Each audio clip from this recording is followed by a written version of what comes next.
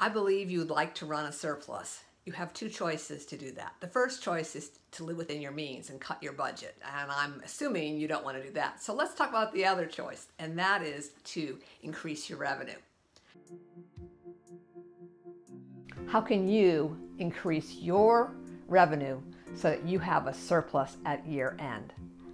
Technique one, get very, very good at the revenue stream that most fits you, that has the longest runways.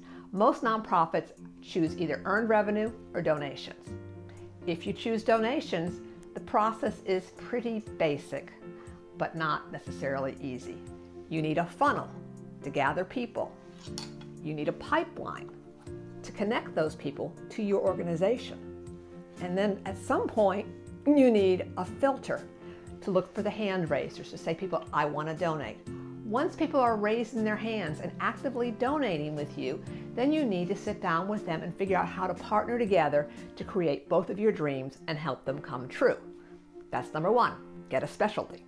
Figure out what it is and get very good at it. Number two, pick up all the other income, all the easy income that comes your way that fits a criteria you set. That is, we will work and invest $1,000 in order to make $7,000. And if the ratio is not 1 to 7, we're not going to do it. So every nonprofit will have a different ratio, but before you invest in earning that revenue, make sure your ratio is such that you know you will win with it.